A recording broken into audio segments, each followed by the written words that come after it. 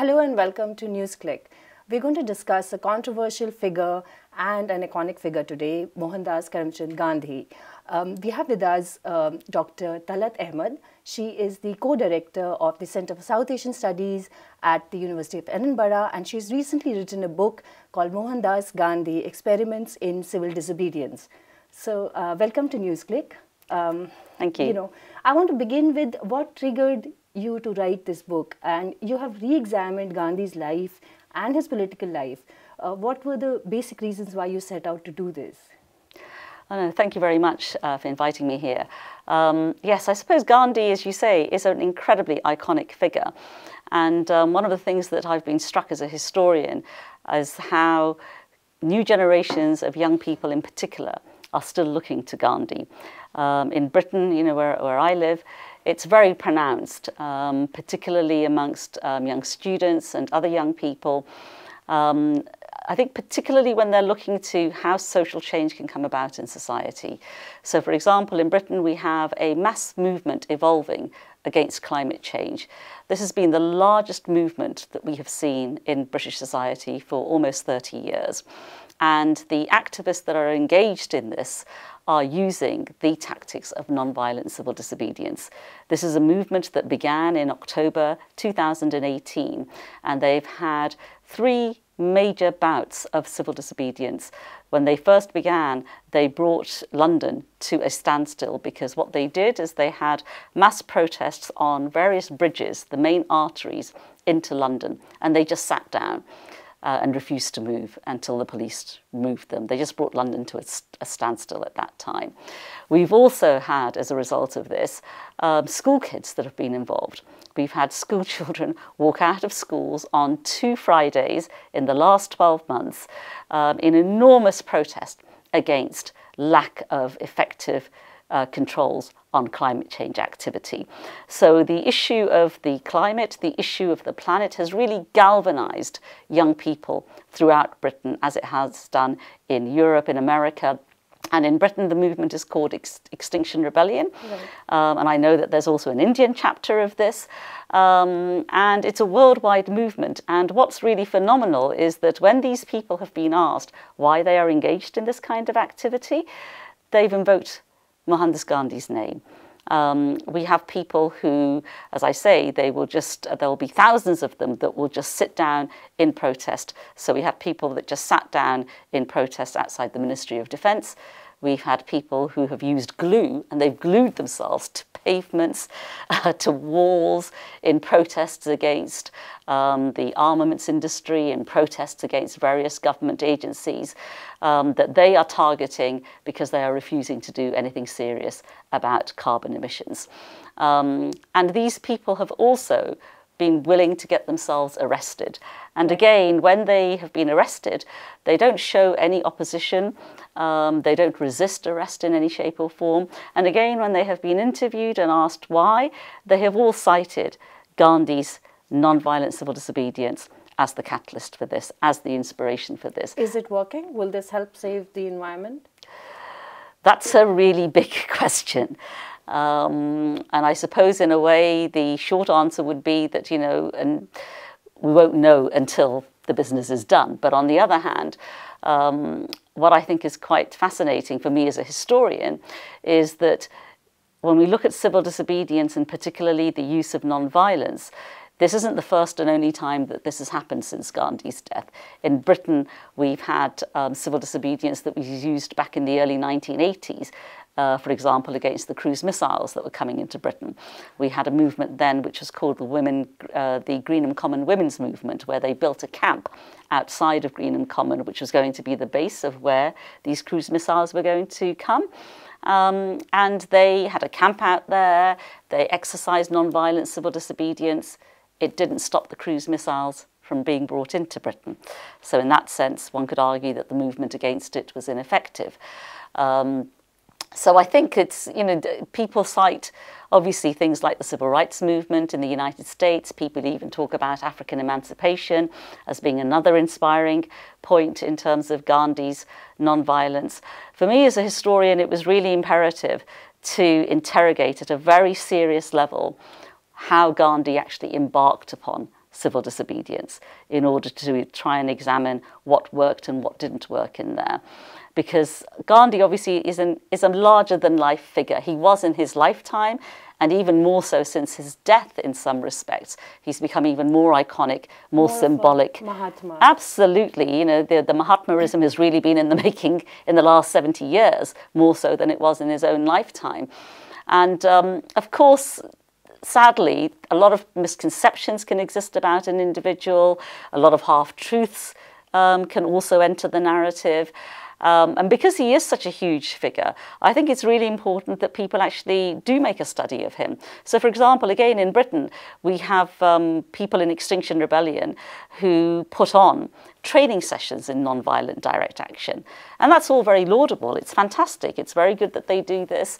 And it's very good that they have tens of thousands of people that are involved and engaged in wanting to learn the art of non-violence and how to practice it as a political strategy.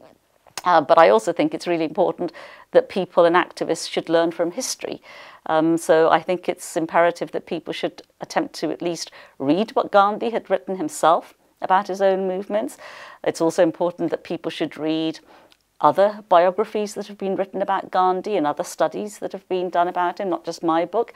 And so I'm hoping that if my book is able to do anything, if it is at least able to propel a new generation of activists, particularly in Britain, but also hopefully here in India, to actually go and seek for themselves who the real Gandhi was, what it was that he did, what it was that he didn't do, what he sanctioned, what he was okay with, etc., then it will have served a purpose. At the time when Gandhi ran his civil disobedience in India, we were under a foreign occupation.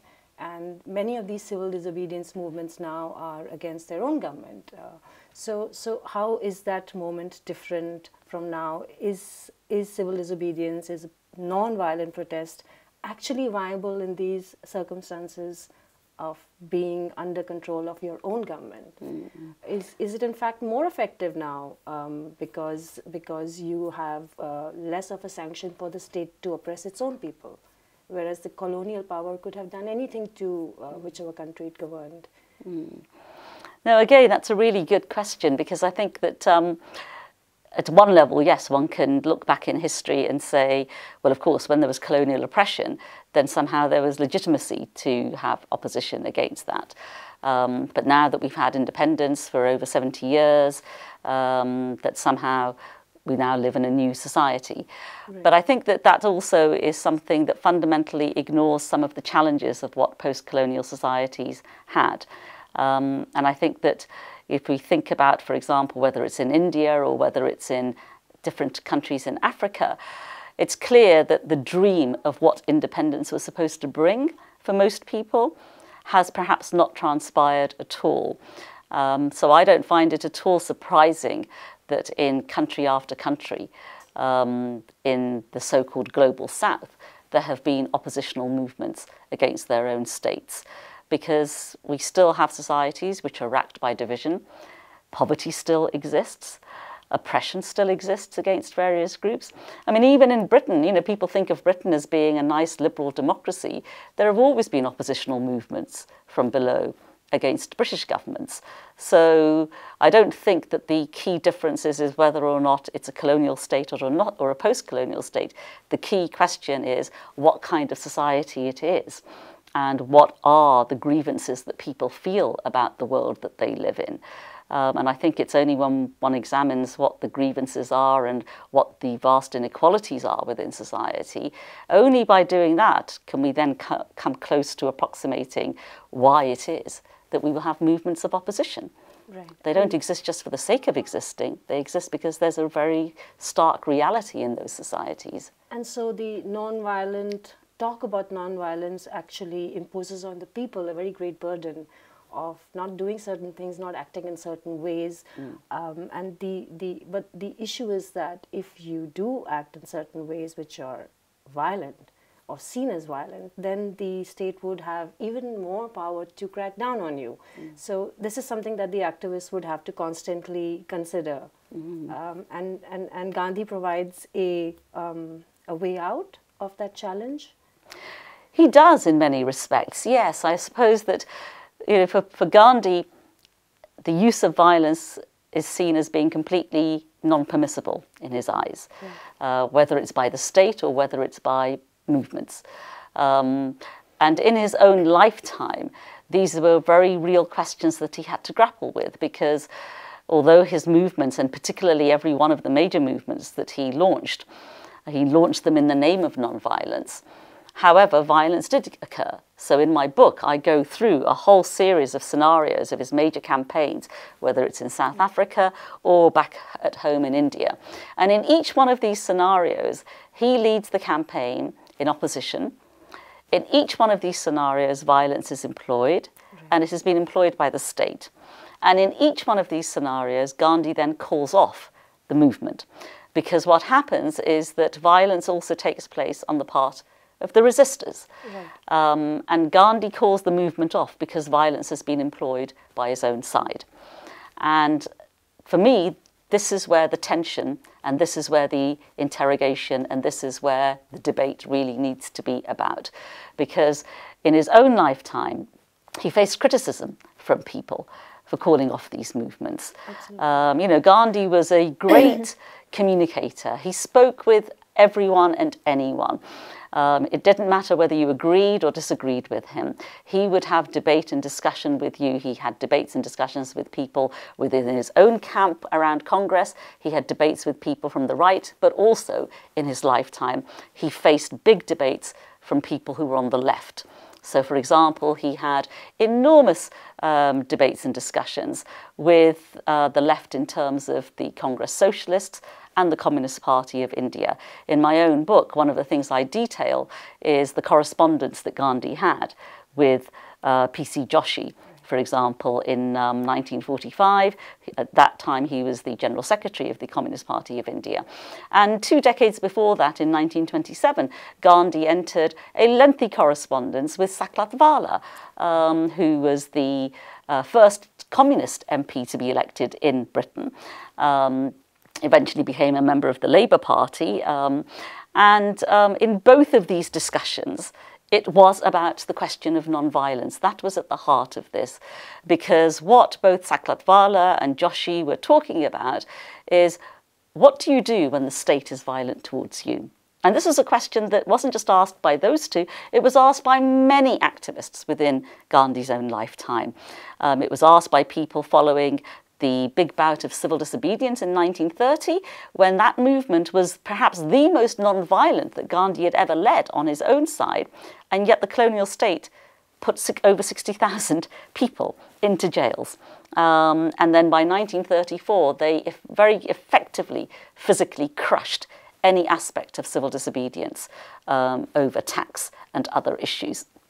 Similarly, when we think about the Quit India movement in 1942, you know, not only was Gandhi detained and, you know, leading members of the Congress were detained, but the government, the viceroy at the time, Linlithgow, he gave the go-ahead for aerial bombardments of cities like Bombay, as they were then. And Linlithgow himself said that what we are facing in 1942 is the biggest threat to British power in India since the 1857 mutiny. And I'm not going to get caught out that way, was his attitude. And that's why he unleashed the level of repression that he did.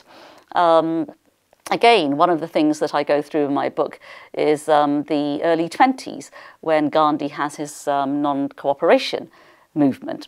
And it is very striking to me, because Gandhi calls off movements all the time when violence is used on his side.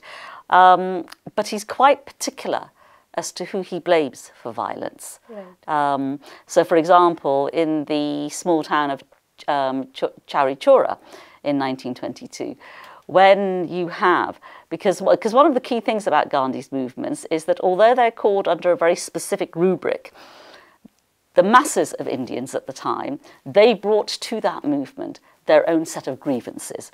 So you had grievances against landlords, you had grievances against stallholders, shopkeepers, you had grievances against employers.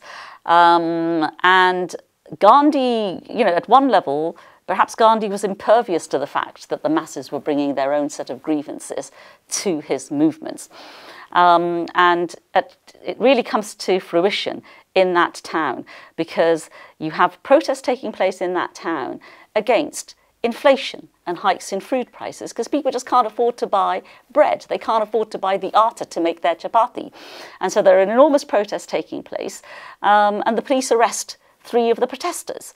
And as a result, you have people from the locality going to the police station to demand the release of their townspeople. The police, for various reasons, are told that they've got to defend this, and they let off some rounds and they arrest more people, but they also shoot some people who are killed. Obviously, in a scenario like that, tempers are very, very hot on both sides. And because Indians had been killed, you have the villagers and the townspeople. They come to the police station and they are rioting. And in the violence that ensues, the police station is set on fire, 22 policemen die. Now, obviously, nobody is happy with that situation. The villagers weren't happy with that situation. Nobody was. Now, Gandhi calls off non-violence immediately as that incident happens. But what is very striking to me when you look at his pronouncements, at what he writes in newspapers at the time, and you also look at the pronouncements of Congress, who are acting under his guidance and his leadership, they sent condolences to the widows and the families of the policemen. Nothing wrong with that. But there are no condolences that are sent to the Indians who've been killed. There are no words of solace for their families and their widows. Instead, they are described as being a mob by Gandhi and by the Congress leaders. And this happens again and again. This is repeated. I mean, this is one of the things that I found when I was doing the research for my book, is that there is a consistent pattern to this. And so one of the questions I pose is that it's all very well talking about civil disobedience being non-violent, but actually we have to get quite concrete about this, because what does it mean in a very real situation? So, for example, in Britain, with Extinction Rebellion, the police have been used against them, obviously in terms of arresting people. There's not been the level of violence by the state as it existed in colonial India, or as existed by the British state in previous protests before, but it may come. And then the question is, what does a movement do when the state uses violence? This is a question that's being posed very starkly in Hong Kong, for example, where again, there are many people that are saying, you see, in Hong Kong, people are invoking Gandhi there as well, and they are. But there is a real issue there, because what do you do when you have a violent state that is going to not just use repression, but use that repression to completely cut the movement and to destroy the movement and crush it. Right. So I think that these are very important questions. And if civil disobedience and non-violent civil disobedience is going to be employed as a political strategy, which it usually is, and this is really where my book is trying to interrogate this, then it's very important that people should be very serious about this. I find it amazing that the world over, Gandhi's name is known. It's known by little school children. But people don't really have any real knowledge of Gandhi. And one of the things I say to people, and particularly to young activists in the UK, is that if you really want to honour Gandhi, then at least go and read him. At least go and read what has been written about him. Read everything and anything. Educate yourself about Gandhi in a very serious way, because otherwise, to just talk and invoke Gandhi in a very loose manner, you're not really doing justice to him and his life. And you're not really doing justice to the kinds of campaigns that you're involved with either. So do some serious reading, debate with people, discuss with people, because Gandhi did that as well. Wherever you stand on Gandhi, what one cannot deny is that he did enter debate and discussion. Right. So if contemporary generations are serious about invoking Gandhi, then they should make a serious study of him. Right, but he did not leave behind a blueprint for how to be non-violent. Absolutely, of course he didn't. And again, in that sense, I suppose one could argue that the beauty of that is that anyone can read everything and anything into it. You can employ it in whichever way you wish to. So for example, in something else that I've written about Gandhi, which is to do with the afterlives of civil disobedience, one of the things that I found quite intriguing is how you have a whole scenario of various politicians all over the world claiming to stand in Gandhi's legacy. I found it quite amusing that, for example, Barack Obama talked about how Gandhi had influenced him from a very young age. And he did this as president of the biggest and mightiest state on the planet, just as he was about to order bombardment of Iraq. So, you know, for me, when you have politicians doing this, you have to ask yourself a serious question, which is, you know, A, how serious are they about Gandhi? How serious are they really about non-violence? And in a way, is this also not typical of what some politicians do when they want to try and cloak themselves in the mantle of such an iconic figure and use him perhaps for their own purposes? I mean, you know, we have a similar thing in Britain as well, because obviously, as you can imagine, we have various public places which are named after Gandhi. So there's a big statue that was unveiled in the House of Parliament. And we had David Cameron and George Osborne all saying there's nothing more fitting than to have the father of the Indian democracy outside the mother of all parliaments, with no sense of irony that the mother of all parliaments, the British Parliament, did the most to oppress India and, you know, a quarter of the world that the British controlled at that time. So I find it quite amusing, ironic, and very, very, very dishonest that you have all manner of the political class the world over that want to try and make Gandhi into a very safe, iconic figure for their own purposes. So I think that there is a real issue here about what the real legacy of Gandhi is as well. And again, you know, if you think of the Poona Pact, if you think of Gandhi and Ambedkar's communication with each other, there was a lot of violence that the Dalits faced at the time of demand for a separate electorate. But at that time, Gandhi did not back down. He did not say, okay, we'll come back to this again. He stuck to his position against the idea of separate electorates. Would, you know, two questions, would that have been a good or a better idea for India, considering the extent of caste discrimination that still prevails in the society? And second, I know Gandhi is contradictory, I know he's not a comfortable figure, but does this incident actually show a very big flaw in his idea of non-violence? Again, that's a really big question, and obviously I'm aware that there are all kinds of contemporary debates in India about this. But what I do know about with certainty is that, yes, in his own lifetime, over the issue of caste and untouchability, Gandhi was completely opposed to untouchability. Of that, I have no doubt. You know, he was very sincere about this, and he was very sincere about how he wanted to see an eradication of the way that you had caste oppression throughout India. However, his dealings with Ambedkar, from what I have found, I don't particularly think were that noble. You know, in the debates over the separate electorates and what he did that year in 1932, I think leaves a lot of questions that have to be talked about. The way that he was willing to use the fast and therefore to use violence in some respects to his own body, you know, fast unto death, to stop the separate electorates. And not just that, but the fact that Ambedkar was forced to back down by fellow Dalits because they were aware that if Gandhi had fasted himself to death, the people that would have been given the blame would have been Dalits, and therefore there would have been even more of a bloodbath against Dalits all over India at that time for this. Now, I find that very troubling, because that to me opens up a big can of worms about what Gandhi and Gandhiism is.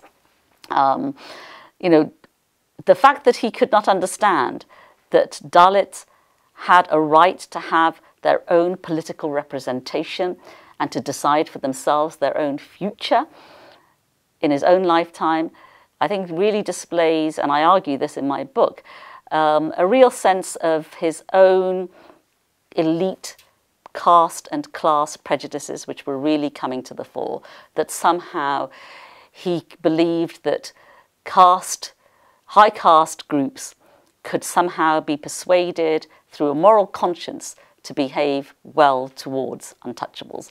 Now, that might well be the case. You know, I'm not in a position to state otherwise on that. But the point for me remains that surely it is the right of those people themselves to act as agents and catalysts of their own future and their own present. not for someone else to decide what that should be for them. And a similar thing, a similar thing I find over his issue on women, over his issue on peasants, that there is a paternalism that is at the heart of Gandhi that one cannot deny. And therefore, a figure that is held up as an iconic figure of radical liberation, I think needs to have that level of scrutiny. There needs to be interrogation about exactly how radical Gandhi and his ideas were in his own lifetime, because I do think that the element of deep paternalism does betray a deep social conservatism, particularly about certain social issues. And caste was certainly one of them in his own lifetime. Right, when at that time everything was on the drawing table. You could have written everything afresh, why not this as well? There were recent protests in South Africa about installing a statue of Gandhi, where, where would you locate protests like this coming very long after Gandhi has died and very long after his role in that country has been sort of consecrated as, he was great. And then suddenly you have people saying that, look, he wasn't that great. Why does this happen? Is something like that necessary in India? Or do we just need to hear those people who are already saying that they have problems with Gandhi on caste, etc.? What's really going on in South Africa? What can India learn? I think it's quite instructive at lots of levels, I suppose, the whole movement that Gandhi should fall, as it's called throughout Africa. Beginning in Ghana, where they wanted a statue removed, because what's happened is that you've had a new generation of people who suddenly have discovered that Gandhi, in his early life in South Africa, had, to put it quite mildly, very pejorative attitudes towards the African population. And there's no getting away from that. He did. In his initial few years in South Africa, he behaved very much as a colonial subject who believed that Indians had a right to be treated as equals. Actually, I should clarify that.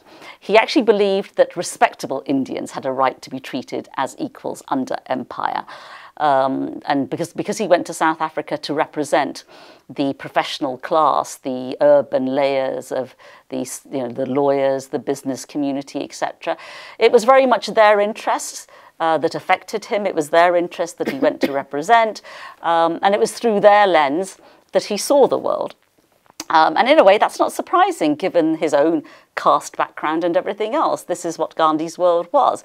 So not only did Gandhi not really have any understanding of the vast majority of Indians who were from predominantly Tamil or Bengal background, who of course were the plantation workers and working in the mines and what have you, but of course it goes without saying that if he didn't understand them, he obviously was also not going to understand the vast majority of the population of South Africa that were African.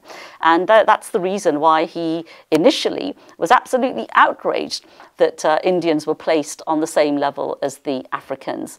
And that's why he objected to being called a coolie barrister and all of this kind of language. Because, of course, what he was expressing was that I'm an educated Indian. We should be treated as equals under this empire. So that was certainly true, and there's nothing that anyone can do to deny that. However, I think it's completely inaccurate historically to leave the story at that, because Gandhi did undergo a change in his life in South Africa, and he did come to understand the oppression against Africans, and he also came to understand the oppression against the vast majority of the Indian population. And not just the Indians, but also the Chinese population in South Africa and the Coloureds. And that's what I think is quite distressing about some of the calls that Gandhi should fall. Because for me, Gandhi is not a Cecil Rhodes. Rhodes was an unapologetic defender of empire. Right. Gandhi was not that. So I think that it's good that a new generation have suddenly come across these kinds of questions. But what this should lead to, surely, is a questioning about the fact that we still live in a racist society. Whether it's South Africa, whether it's Ghana, whether it's any of the European countries, Britain, where I come from, and I'm sure there are issues here in India as well, that there is fundamental inequality that still exists within our society. And it's that needs to be interrogated and talked about, not demands that Gandhi should be removed, because in a way, statues are not really that important. Vladimir Lenin once said that statues are only good for pigeons, and I think he was quite apt in that. But the point is that in a country like South Africa, you can't have a position where there are no statues to Gandhi or no streets named after him, because he was part and parcel of the fabric of that society. And so therefore it's not about changing that and removing his names. What this should be about is an opportunity for a new generation of people to actually be very serious and pose serious questions, and not just think that, oh, if we just remove a statue of Gandhi, somehow we've solved the problems of racism in Ghana or South Africa or any other problems, because you haven't. Because what you've not done is actually tackled some of the deeper underlying causes of those problems in the first place. If you're serious about being an agent for yourself, then you're only going to learn this through your own colleagues, through your own collectivity, in terms of the activity that you're engaged in and the social movements that you're a part of. It's that activism itself that's going to lead to questions, and the way that you answer those questions and how you resolve those issues is going to be through collective debate and discussion yourselves in the movements. That's what a movement is really about. And yes, there are certain things that we can learn from history, and we have to. That's absolutely imperative. But you yourself are going to have to take decisions about this. So read Gandhi by all means, read about him by all means, but more fundamentally, I would say to people, you need to read, debate, discuss, and take action. Read, debate, discuss, and take action again and again. All right. Thank you so much for joining us, Talat. Thank you. Thank you very much for having me. Thank you for joining NewsClick.